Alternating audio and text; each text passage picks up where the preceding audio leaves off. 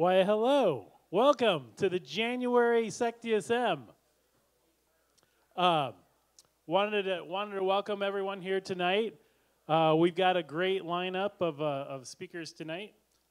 Just want to remind everybody, if you just wandered in off the street, the third Thursday of every month is SecDSM. We invite all your friends and colleagues to come and hear lots of good content with us.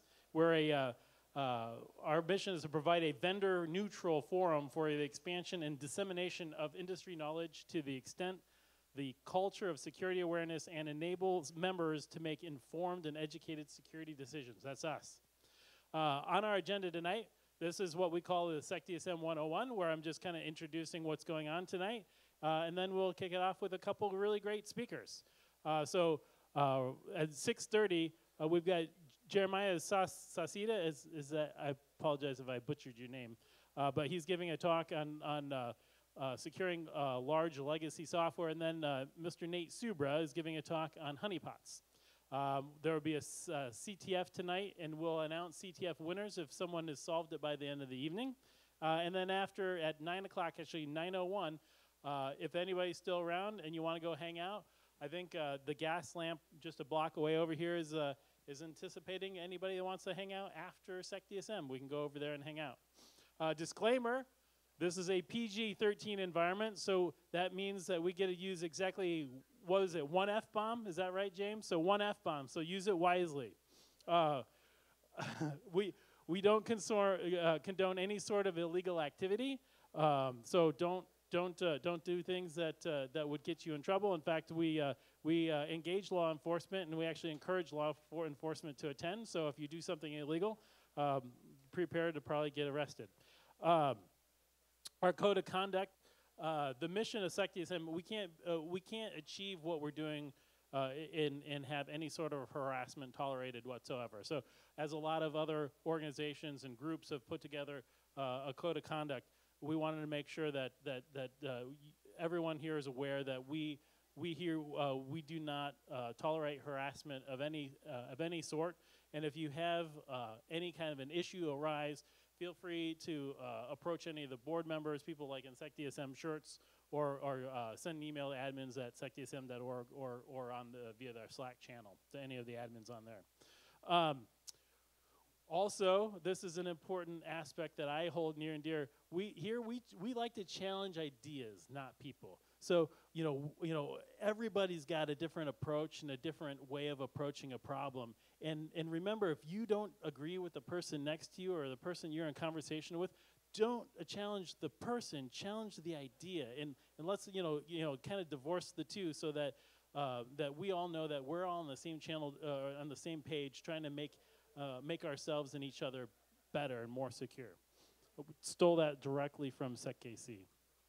House rules: clean up your dishes, put them in the kitchen when you're done. Don't loiter too much in the kitchen. Like, just get in and get out. Stay in the linoleum area. So Pillar Technologies allows us to use this space, and they've got certain areas here it's really for their employees, and we ask that you stay at this end of the building in front of where they've got it blocked off. Don't go in the freezer. Like, there's nothing in there for you. Just stay out. Obey all instructions from James Toomey. James, are you here? You want to raise your hand? Oh, it's AJ tonight. Okay. Well, at any rate, if someone says that they're from Pillar and they have some instructions for you, please obey their instructions and be excellent to each other, right? Also, just kind of a technical note, when we have our main talks, this wall will close. And so if you want to definitely be able to hear the talk, go ahead and take seats in this room, and then outside this room, you can talk and play CTFs, and we try to keep it like that. You should be able to hear the talk anywhere, but definitely, like, we'll close off the room here so that any noise will hopefully, won't distract the speaker. Transparency report: the space and the beer is provided by Pillar Technologies, now part of Accenture Industry X.0. And we have our sponsor tonight is the Des Moines chapter of the ISSA. So we thank all of everyone that makes SecDSM possible. That's been a wonderful wonderful partnership with all of our sponsors. Financial transparency report is Mr. T-Kip in the house, would you like to update us on where we're at from a financial standpoint? Hey, how's it going? So being the start of a new year, we kind of got a summary of last year. So financially, last year was a good year for SecDSM. We ended up $34.58 in cash flow, so profit for the year on our donations and our merch sales, which is great. We did have $9,757 of expenses, which I thought was really interesting as I pulled the numbers last night. The checking account balance is at $69.7902. Between this meeting and the last meeting, we had $231.78 go out for pizza for the last meeting. We paid for a bunch of merch. That was $327.19, so that was cash out the door. And we took in $339.04 between merch sales and some few more donations. So once again, thanks to our sponsors, and here's Tom. Thanks, Mr. T-Kip. Okay, so we have a little mini CTF, like a little capture the flag challenge that Mr. Drehos actually this week has put together. So anybody that you want to fire up your browser, go to minictf.secdsm.org/January_again. There'll be a challenge there. So if you solve the challenge, you're first to solve the challenge tonight, you win a prize. I think the prize is a JetBrains certificate again? Or no? Something different. Something amazing, I'm sure. It'll be good. So go ahead and so if while do you want to know what it is? Yeah, I do. What is it? So I went to Hacker Boxes. Hacker Boxes. And I ordered a bunch of Hacker Boxes. So there is a bunch of Hacker Boxes up for grab for tonight's CTF winner. So if that's not motivation enough, I don't know what is. $300 worth of Hacker Boxes. I mean, can I use our one F-bomb, because I think that's fucking fantastic. Sorry to the speakers that wanted to use the F-bomb. I've already blown it. So at any rate, play the CTF if you brought a laptop, or try it on your phone. I don't know. I haven't seen it yet. We also wanted to thank the SecDSM live streaming sponsors, Principal, Dwala, and Business Solver. Total transparency, I work for Business Solver, but these three organizations have helped funded all the equipment that we've got in order to be able to record and stream these online. So if you're not able to be here on a night, you can still consume much of our content as long as the speaker is been allowing us to stream their content and share it for distribution later. Also, Slack. SecDSM is the third Thursday every month, but the conversation continues on all month long. So I recommend, if you haven't gotten on our Slack channel, go to secdsm.org, scroll down to the bottom, and sign up for Slack. This is an online kind of collaboration and communication platform. And we just hit our 500th member today. So there's literally hundreds of you guys out there that you can interact with and share ideas. And there's tons of different channels out there, everything from like what's going on from a malware perspective in somebody's network to hobbies and other things that people in our community are interested in. So come join our Slack. Also, we wanted to talk a little bit about, since more conference, it's the kind of the start of a conference season here pretty soon. We have a scholarship program. So a lot of times when we go to conferences, they all have competitions, and if those competitions, you win their competitions, they'll give you a black badge, which will get you free entry into their conference for life. Well, SecDSM, we go and play as a team, and anytime we play as a team and win a black badge, we use that to send other people to the conference that wouldn't otherwise be able to attend, either for financial reasons or otherwise. And so we've won a few of these. So we've won. So we've got, you know, and if you go to secdsm.org/scholarship, you'll see all the conferences that we've got free entry for. Like Circle CityCon, I think we've got 3 black badges, right? DEF CON, we've got a black badge. Wild West Hackenfest, I think we've got like a whole bunch now, because this year they gave everyone on the team a black badge, plus we have one from last year. ThoughtCon, we've got a gold badge, which is the equivalent of their black badge, GERCON. But at any rate, if you're interested in going to a conference, you've never been, you want to go and you don't think you can afford it, try our scholarship program. Maybe we can help you out get there. Hobbies on the Slack. Mr. Beal, you want to come up and talk about hobbies and news?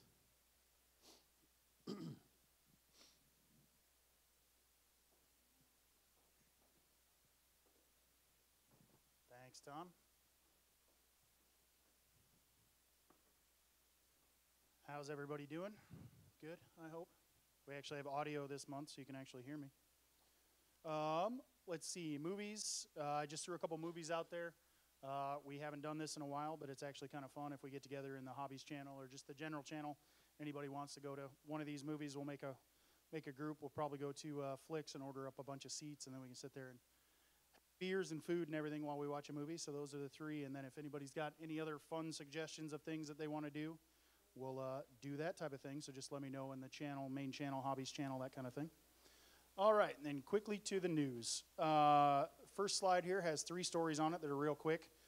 Brian Krebs just had a story out about the kid that just got busted for stealing a bunch of cryptocurrency through sim jacking. It's actually a good story and a good detailed review of that, so go check that one out.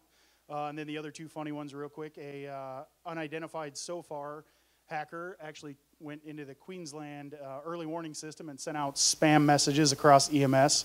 And so that would be a tie-in to like when the guy set off the tornado sirens in Austin or San Antonio or wherever that was in Texas. And then the third quick one was just there's a Chromecast hacker out there that was sending out messages in support of PewDiePie, who decided once he found out the FBI was taking after him to quit doing that so he didn't get arrested for it. And then second story for the night, the EU actually opened up a open source project list. There's some out there, I believe, on HackerOne. There's some on BugCrowd. The numbers are actually quite large, so it's not only supporting open source, but it's what the EU is using. And so go out there and check that out if you're looking for a pile of cash.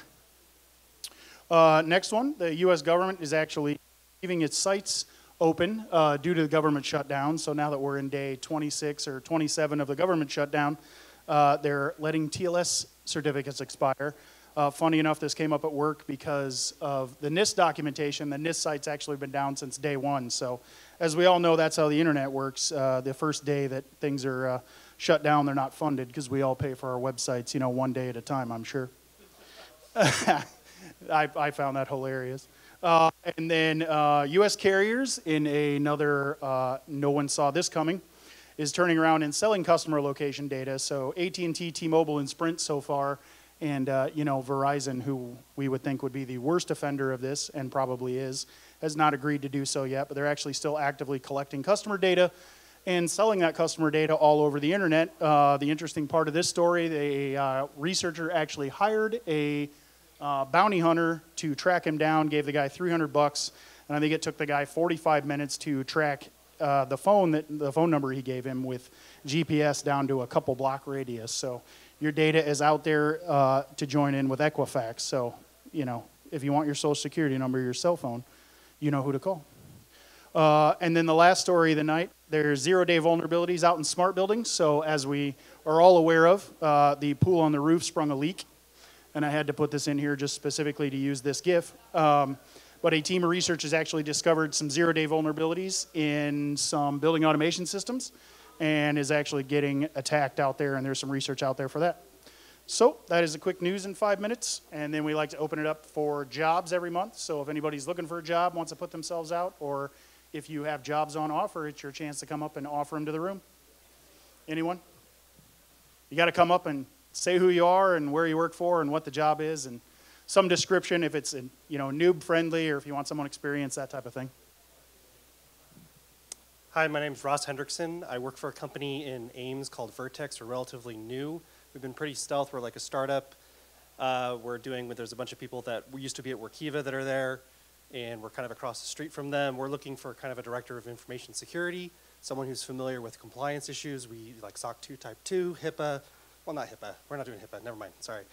Like FedRAMP type stuff, those kinds of things. So if anyone's interested in that kind of role, it's kind of across the board. We need nuts and bolts, but we also need experience with those compliance issues. So that's it. Anyone else? Here we go. Hey guys, I'm Tom Peterson here at Pillar. We're always looking for experienced software engineers, or maybe if you're not so experienced, somebody that's really interested in learning and pick up different languages very quickly. So we'll be hiring several software engineers for the next several months. Wonderful. Yep, Matthew White. FC Stone will be looking for a software engineer, so software development lifecycle engineer, basically building the program ground ups, anywhere from static code, dynamic code, and just building your own program. So being empowered and enabled. And then we will also have a junior mid-level analyst position available as well. So hit me up if you're interested. This is not about jobs. It's about dirty plates, dirty cups. Put them on the black cart if you can. Buy the pizza that help us out a lot. Just wanted to break in and ask for your help with dirties. Putting them on the cart, please, not on top of the dishwasher or that area. Thanks. Anybody else? Here we go.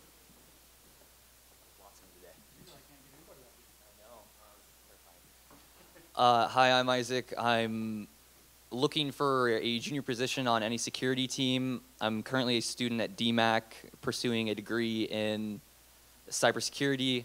I see this as me finally breaking into a career that I'm very, very interested in. I'm interested in red team, offensive security, and writing my own programs because I find that interesting. I have class, but I have many hours open during the day, so if you would like to discuss it, I'll be around here basically all night, and thank you very much. Awesome. Thanks, man. Anybody else? Going once? Going twice? All right. I'm going to bring Tom up here. I'm all done. Thanks, guys.